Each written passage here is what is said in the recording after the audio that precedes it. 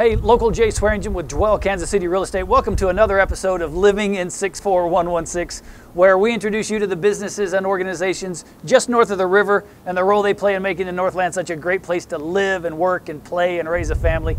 Today, we're back in Northtown, Smokin Guns. We're going to go speak to the owners, Linda and Phil, and learn more about their great barbecue.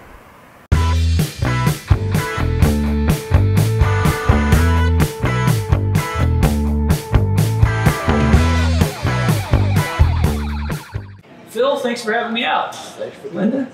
Smokin Guns. Now, you've been here for a while. This is, I say, a new location. It's not really a new location anymore, but you started out elsewhere, right? Yes, we originally started in a little 48-seat place, 20 foot by 100 foot, probably 900 square feet. Was that on Swift as well? Mm-hmm. Okay. Yes, it was actually right here where the parking lot is. All right. So, in fact, let's tell them where we're at. We're on Swift and what? What's the address? 1218 Swift. So, between 12th and 13th on Swift in North Kansas City. All right, just want to get that out of the way. Yeah. Yeah. And we had 48 seats. 3 of them were at the little bar we had, and it's just a little lunchtime thing. Small, and yeah. just kind of. And how many's here now? How many seats? 458. Yeah, that's great.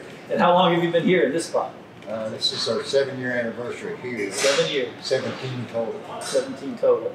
And then you added the upstairs recently, or not recently, well, but when we built this building, we made 2 stories. We've got a banquet room and an open air deck that seats 100 people. yeah, live music sometimes. Live music, Yeah. summertime, Saturdays. Yeah. What are you known for? What do people go? Oh, we got to go to Smokin Guns. What is that thing? Originally, it's kind of the burn-ins or beef, kind of a beef kind of town, you know, Kansas City. And every good barbecue joint anywhere in Kansas City has got burn-ins on the menu. Yeah. It's just not, that's what people judge you by when they come to Kansas Got City it. is beef. And how did you start out doing barbecue? Or was it you? I don't know. 25 years ago, we started doing competitions. And we did pretty good in them and kind of hit some of the bigger contests. Yeah. And, we actually won the world championship back in 1999.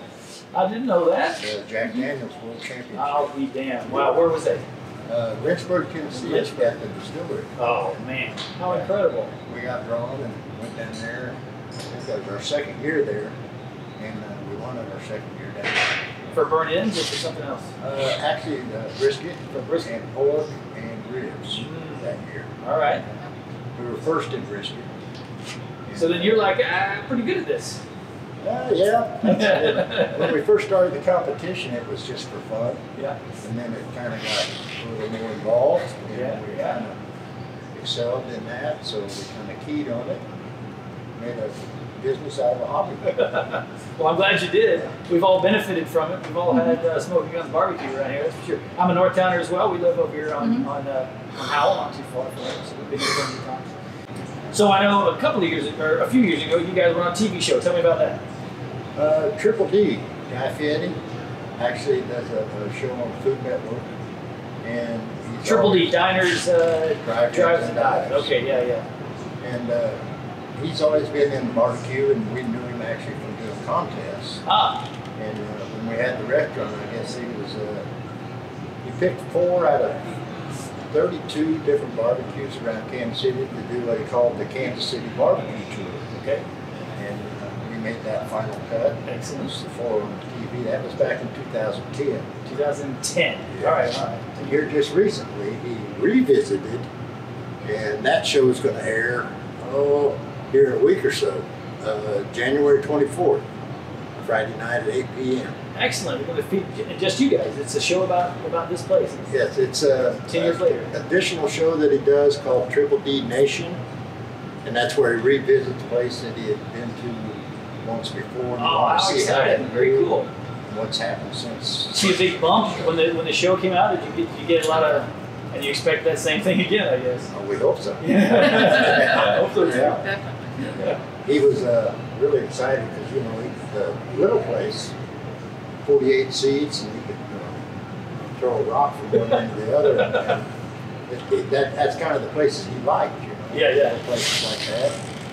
But he also likes to see what happens when he does feature a little place like that. And what Look what happened. And then he just couldn't believe it. You know, went from less than 1,000, maybe 1,100 square feet to almost 11,000. 12,000. Wow. A little over that. I'll bet you paid attention to where your customers come from. And I would imagine it's not just Northtown, it's probably just about everywhere. All over. You'd be surprised at the amount of people that we get from out of town. They land at KCI and then their first stop, they want barbecue, so they come here. And how do they find you? Usually look it up on Google. Okay, and they're just like, hey, let's go to that place. Closest barbecue. Yeah. Sometimes they'll ask the driver of the rental place or What's whatever. a good place? It's on the way to Kansas City where they're usually doing business. Yeah. Or they've seen us on the TV show, yeah, and exactly they, so if they're in town, they come. We've had people from all over the nation because of the show, and they hear about it, and they kind of highlight it, and then when they're in Kansas City, they bring their movements. A lot of people plan their vacations around. Well, you think that was a big bump. Wait till you see this thing hit Facebook. I can't wait. A little different. Hey, thanks for having us out. I really appreciate it. Thank you. Thank you guys very much. Hey, thanks for joining us for another episode of Living in 64116. Hey, if you enjoyed this episode, please like it and comment on it. Most importantly, share it so more people can learn about Smokin Guns in Northtown on Swift. And we'll see you next week.